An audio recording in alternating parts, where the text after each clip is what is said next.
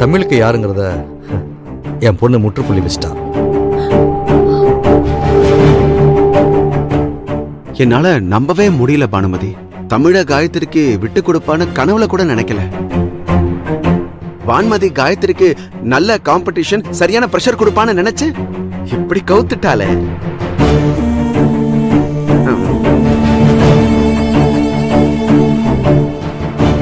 பானுமதி, மனச தேத்திக்குமா. என்ன மாதிரியே உனக்கும் தமிழ் மருமகனா வரணுங்கிற ஆசை இருக்குன்னு எனக்கும் தெரியும். ஆனா ஒரு உரையில 2 கத்தி எப்படி இருக்க முடியும்? நாம ஒண்ணு யோசிச்சா அதுவா ஒண்ணு நடக்குது.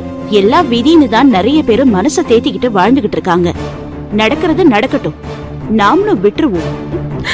தமிழ் மாமா தான் என் உசுருன்னு சொல்லிட்டு இருந்தவ இப்படி விட்டு கொடுத்து போற அளவுக்கு வந்துட்டானா அவ மனசு எந்த அளவுக்கு பாடுபட்டிருக்கும்.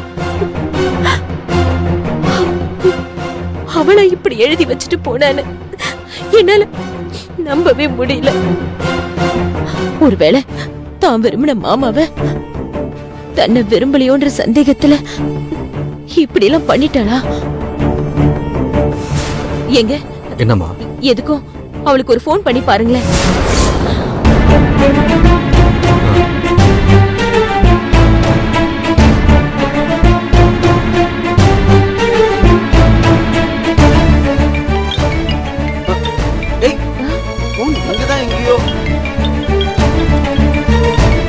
ஏண்டா வான்மதிக்கு தானே போன் பண்ண?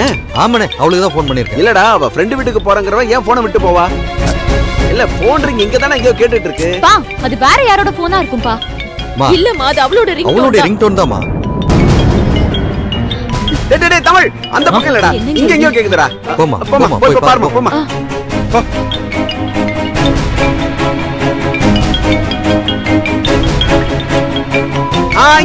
இங்கதான் எங்கயோ கேக்குது. பாருடா தலை. டேய் டேய், இங்கடா இங்க பாருடா எட்ரா. பாத்தியா, இங்கதான் இருக்கு.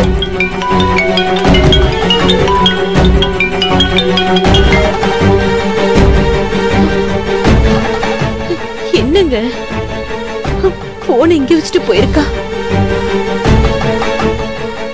மாமா, எனக்கு ஏதோ தப்பா படுது. வான்மதி எதுவா இருந்தாலும் மனசுல இருக்கிறத பழிச்சுன்னு சொல்லிடுவா. இப்படி லெட்டர் எழுதி வச்சுட்டு போனை வச்சுட்டு போறத என்னால நம்ப முடியல. எல்லாத்துக்கும் நீதான் காரணம் தமிழ். இந்த 2 பொண்ணுங்கள யார கட்டிக்க போறேன்னு நீ சொல்லியிருந்தா இந்த மாதிரி அவ பண்ணிருப்பாளா? இப்ப கூட ஒண்ணும் பிரச்சனை இல்லப்பா. தமிழ உனக்கு கட்டி வைக்கிறோன்னு அவளை கூட்டிட்டு வந்துடலாம்ல. வேண்டாம், எதையும் நேருக்கு நேரா நின்னு ஃபேஸ் பண்ண முடியாத வேலை பொண்ணு. தமிழ் எப்படி தன்னால இந்த குடும்பத்துக்கு சங்கடம் வரக்கூடாதுன்னு நினைச்ச மாதிரி அவளும் தன்னை சாந்தப்படுத்திக்கிட்டு ஒதுங்கிட்டா.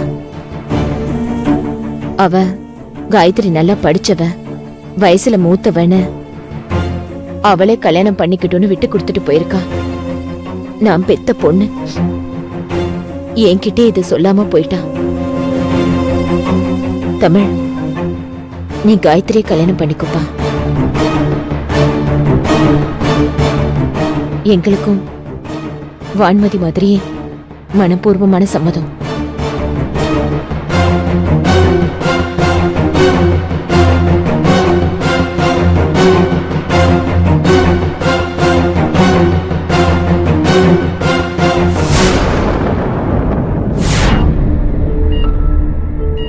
பாவம், சுயநினைவு வந்துருச்சுன்னு சந்தோஷமா ஒரு பக்கம் இருந்தாலும் கீழே விழுந்து முகத்துல இப்படி அடிபட்டுருச்சு. ஒரு நல்லது நடக்கிறதுக்கு முன்னால ஏகப்பட்ட கெடுதல் வரும்னு சொல்லுவாங்க. அந்த மாதிரிதான் இந்த ரவிக்கும்னு நினைச்சுக்குவோம். இப்படி முகத்துல கட்டு போட்டதுனால இந்த புள்ளையோட முகத்தை நம்மளால பார்க்க முடியலங்க.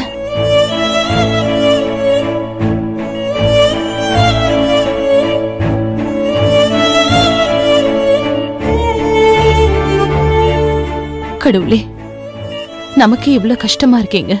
பாவம், புள்ளைய பத்தி இவங்களுக்கு எவ்வளவு கஷ்டமா இருக்கும். ஆமாம்மா, ரொம்ப கஷ்டமா இருக்குமா. எங்க புள்ளைக்கு இப்படி ஆயிடுச்சம்மா. கவலைப்படாதீங்க, அவர் சரியாயிடுவாரு. சரி.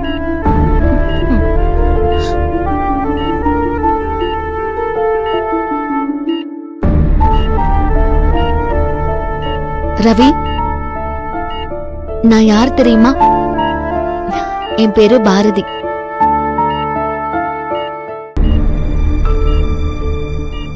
என்ன உங்களுக்கு தெரியாது, நீங்க என்ன பார்த்ததில்ல. ஆனா உங்களை எனக்கு தெரியும் ரவி.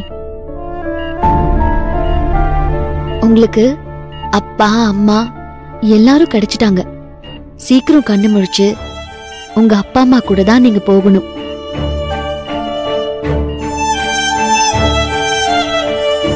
நான் கயிறு கட்டினதும் உங்களுக்கு நினைவு வந்துச்சுன்னு சொன்னாங்க.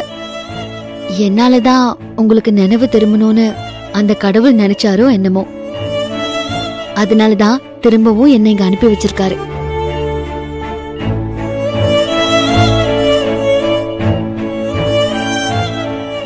உங்களை பெத்த தாய் பக்கத்துல இருக்கும்போது அம்மான்னு கூப்பிட உங்களுக்கு மனசு வரலையா?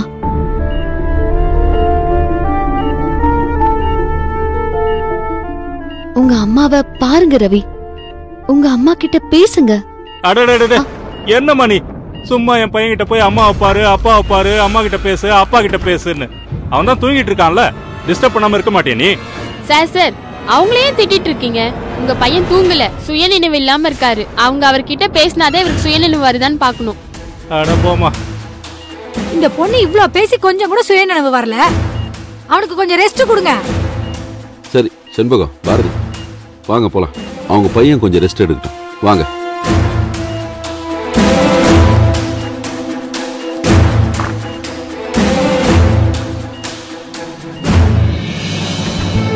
நீ வாமா. மேடம் ஒரு நிமிஷம், உங்க வாய்ஸ் எல்லாம் ரெக்கார்ட் பண்ணி அவருக்கு ஹெட்போன்ல போட்டா அவருக்கு சுயநினைவு வரும். ஏதாவது பேசி கொடுங்க மேடம். சரி.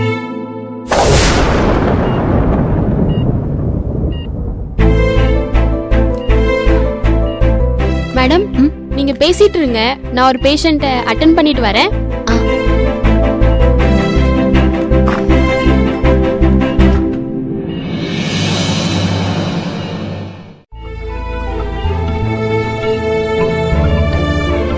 ரவி சார், என் பேரு பாரதி. நீங்க இந்த ஹாஸ்பிட்டல்ல கோமா பேஷண்டா இருக்கும்போது நான் எதர்ச்சியா உங்களை சந்திச்சேன். நீங்க யாருன்னு எனக்கு தெரியாது. ஆனா நான் வந்து உங்களை பார்த்த பிறகுதான், கயிறு கட்டின பிறகுதான் உங்களுக்கு சுயநினைவு திரும்பினதா இங்க இருக்கிற டாக்டர், நர்ஸ் எல்லாருமே சொல்றாங்க. அதனாலதான் நான் உங்களை திரும்ப சந்திக்கிறதுக்காக வந்திருக்கேன். இந்த விஷயத்த எங்க அத்தை மாமா கிட்ட சொன்னேன். அவங்களுக்கும் அவங்க புள்ள தொலைஞ்சிட்டாரு. அவர் எங்களுக்கு இன்னும் கிடைக்கல. தொலைஞ்சு போன உங்களை எப்படி கண்டுபிடிச்சாங்கன்னு உங்க அப்பா அம்மா கிட்ட கேட்டு தெரிஞ்சுக்கலான்னு தான் என் அத்தை மாமாவும் இங்க வந்தாங்க. அவங்க உங்களை பார்த்த உடனே ரொம்ப மனசு கஷ்டப்பட்டாங்க. உங்களை மாதிரியே அவங்களுக்கும் அவங்க புள்ள கிடைக்கணும். அவங்க ரொம்ப வேதனைப்படுறாங்க. நீங்க கவலைப்படாதீங்க, உங்களுக்கு நிச்சயமா குணமாயிடும். அதுக்காக உங்களுக்கு என்ன உதவி வேணாலும் அதை நான் கண்டிப்பா செய்வேன். கூடிய சீக்கிரம் நீங்க குணமாய் வரணும்.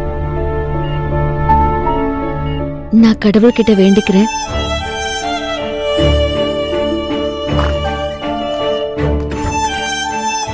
மேடம் பேசிட்டீங்களா?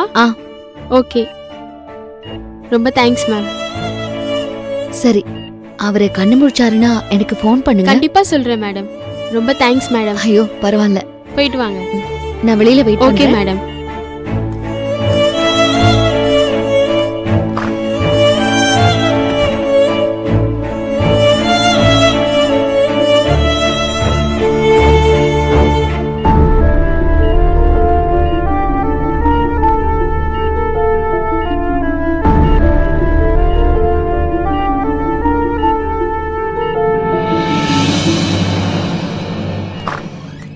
என் பேரு பாரதி.